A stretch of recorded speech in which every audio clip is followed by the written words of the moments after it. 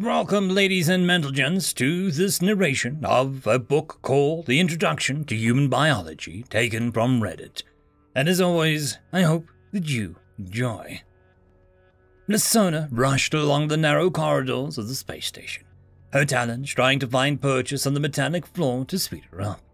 It was futile, however, as they merely slid off the superior alloy. She knew she'd be late for class, again. Decidedly, she needed to work more on her sleeping pattern, but her findings had kept her awake all night.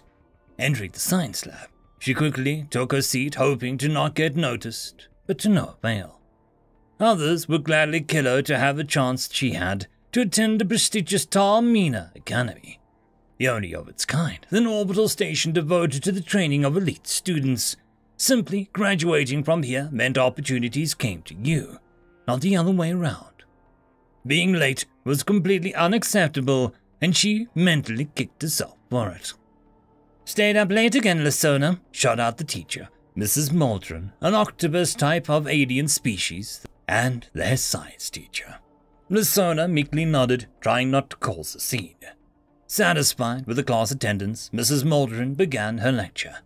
"Well, I'll forgive you since you got some special material to cover today. Have any of you ever heard of a species called humans?" The students conferred amongst each other, whispering back and forth, but found no answer.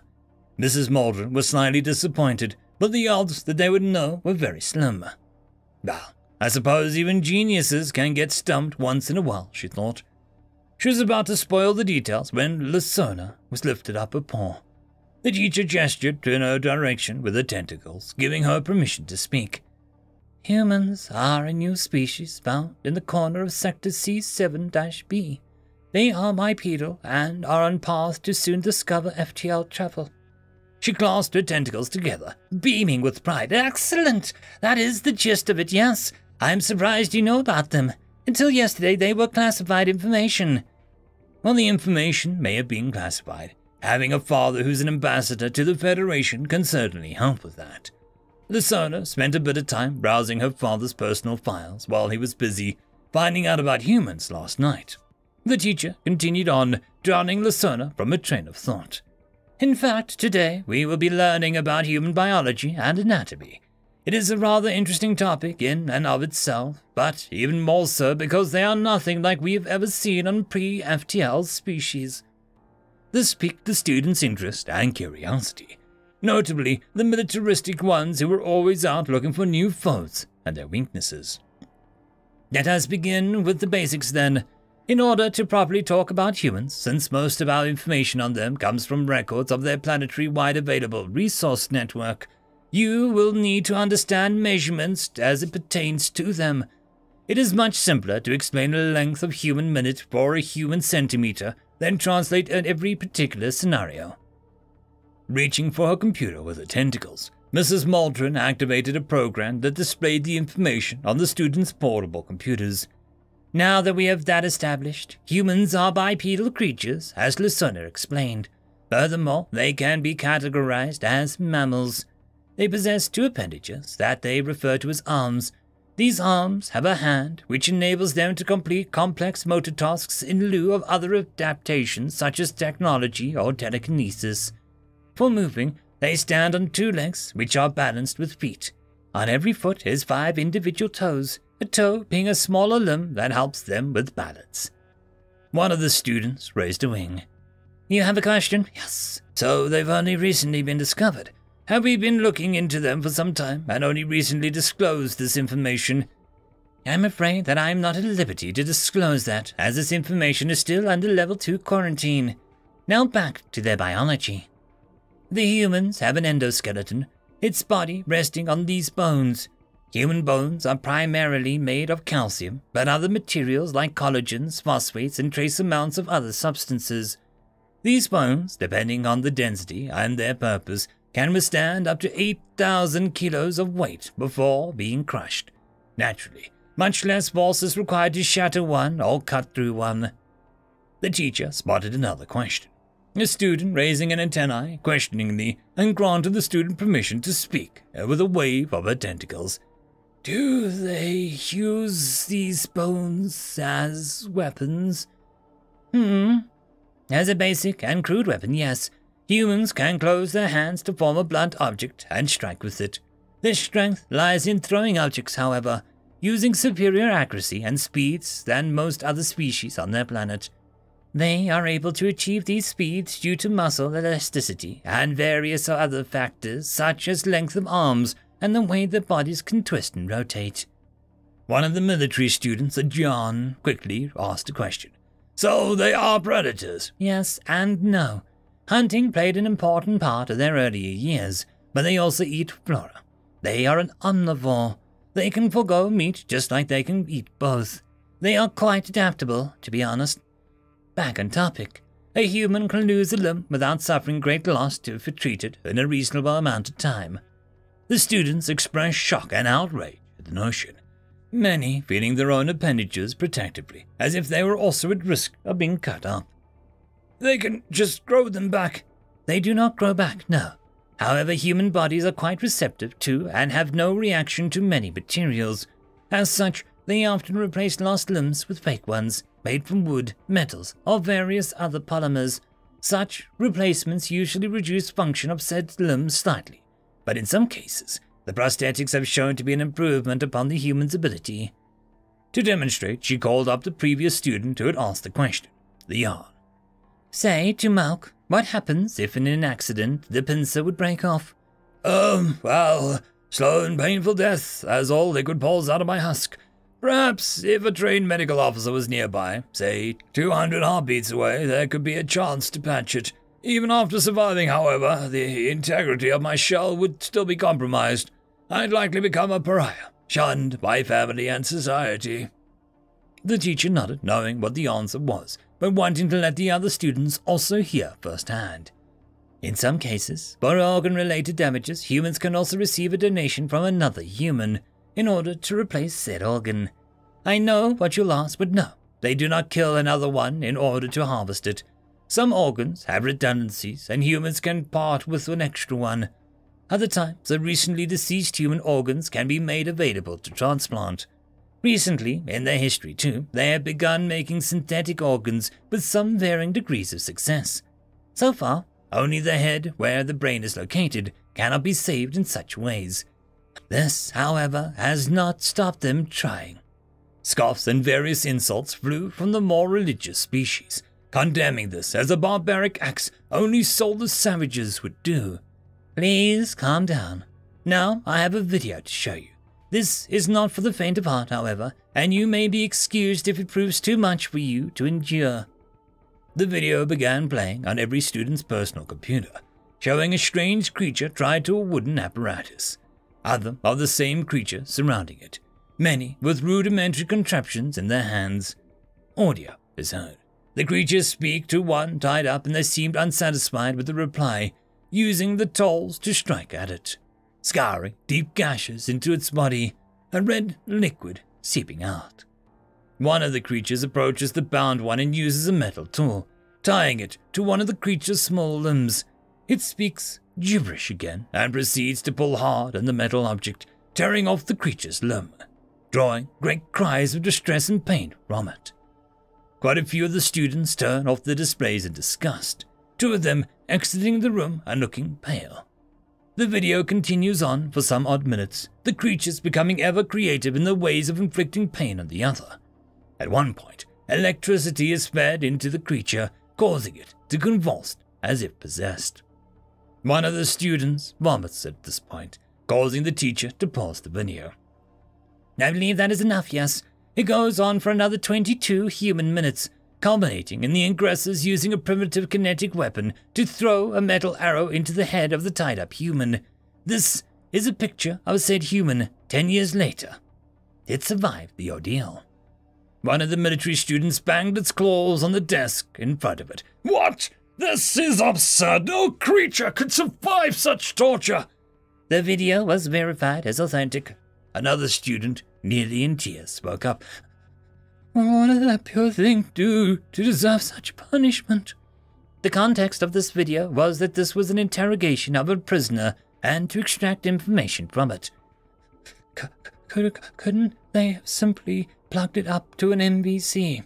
The humans have not yet discovered how to build a memory visualization computer yet.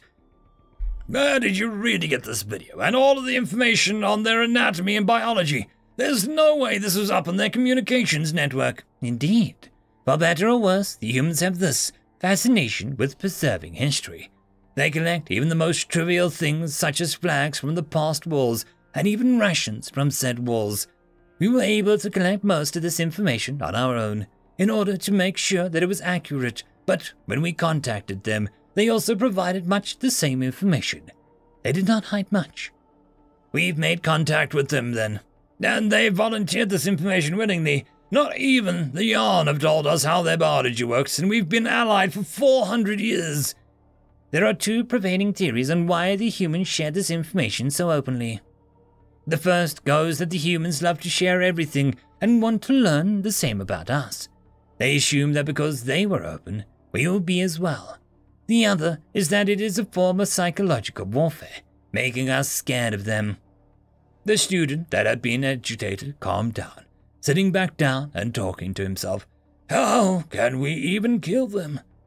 One of his fellow military students tried to reassure him. Hey, maybe the humans could survive on a death world. Worst case, we throw them on one. Hearing that, the teacher chimed in. Wonderful observation. They are actually from the only known Category 5 death world. Isn't that fascinating? A student at the back raised a twig, asking a question. What are death worlds again? I figured some of you wouldn't know this. The non-death world species tend to gloss over it. They are environments in which there are active threats to primary sapient species of the planet. For example, the Noir sitting in the back there, with the sharp fangs, comes from a Category 1 death world. There are large thunderstorms on his home planet that can be fatal. Mrs. Maldron drank a bit of water, clearing her throat. A Category 2 death world would have two types of threats to life for primary advanced species of the planet. Threats can be classified in their own subcategories such as flora, aggressive plants that may poison or purposely try to kill. Fauna, strong predators that can eat or kill, but also smaller creatures that may also have toxins or poisons. Diseases, such as viruses and dangerous bacteria. The environment, the storms on Noir's planet, dangerous temperatures, and many other disasters. And finally, outside of the planet's environment, such as powerful radiation, common asteroids or meteorites striking of the planet. A Category 5 planet like Earth, which is what the humans named their home world, has all of these above threats. Perhaps we will even have to reclassify it as a Category 6 because of the immense biodiversity of Earth. It is hard to put an exact number on it, but there is something like 8 million different species on Earth, when accounting for flora and fauna, compared to some of our worlds, like Veltuna, which boasts 237 different species. It is a few orders of magnitude higher. The class sat silently, overwhelmed by the information it had been given. Now imagine growing up with a flora that can kill you, storms and icy conditions, or even the sun or asteroids can. On top of that, creatures that are neither your prey or predator, simply killing you out of indifference or because of fear. And not only surviving on this planet, but becoming the dominant species. This is what makes humans so interesting. You say 8 million species, but what kind of climate could accommodate all that? Great question. The various zones of Earth can vary from minus 70 degrees up to as high as 50s. Every biome contains its own specific species that live within the ranges of the climate there. This is due to their distance from their star and the warmth of it. Humans can live from minus 60 to plus 60, but prefer moderate temperatures ranging from 0 to 30.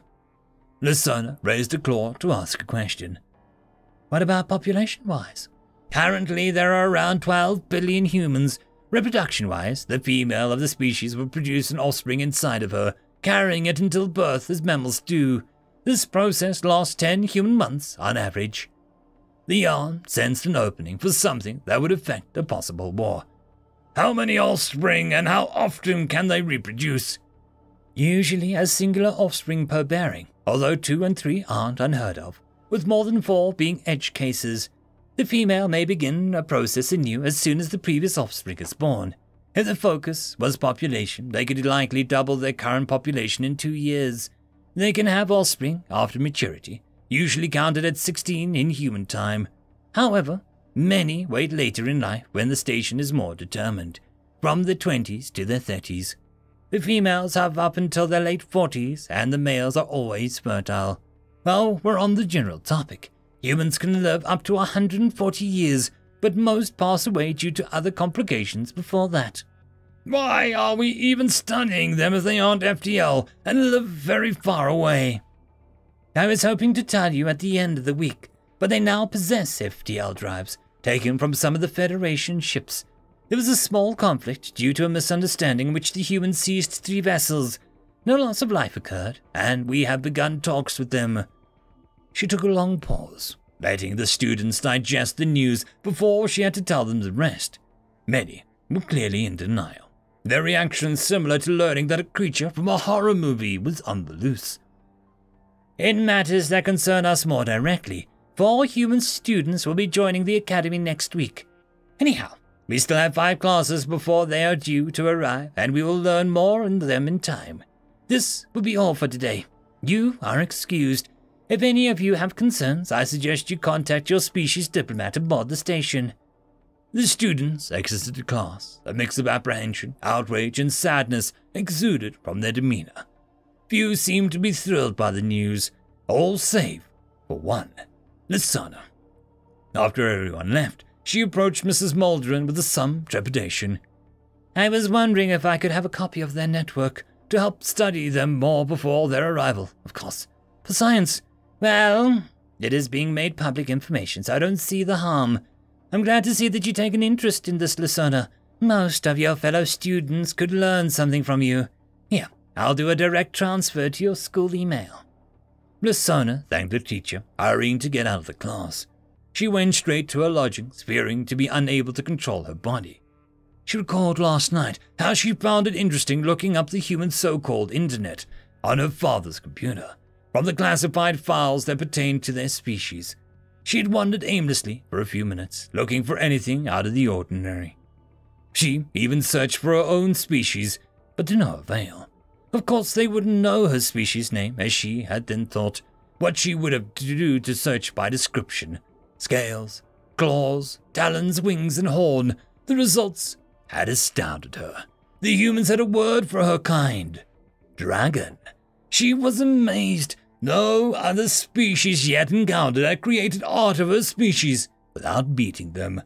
She only had a few minutes before her father came back, however, so she hurried into browsing. It was then that she found the unthinkable.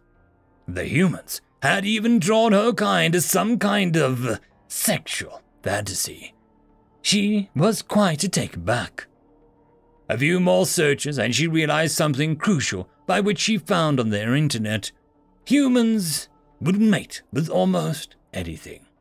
For a species like hers, where mating occurred once every century and more focus was spent on wealth accumulation, this was quite the finding. Her tongue danced excitedly inside her maw, hoping there'd be few males in the 4 students coming to the Tarmina Academy. End of chapter. Just a quick shout out to the T5 peeps. Bob the Dragon, Cat Crab Lobster, Data Magnet, Dark Machine, Bezic, Try Again 95, Fudic Yol, Astrea the Dreamer, Casper Arnholtz, Cam Maxwell, Ithilia, Meridian 117, and Jordan Bucksmorm. Thank you very much. And that, my friends, concludes this video. I hope that you enjoyed. There are links down below, both to support this channel and for the author of this fiction. Anyways, I hope you all have a fantastic one, and I'll see you next time. Cheers.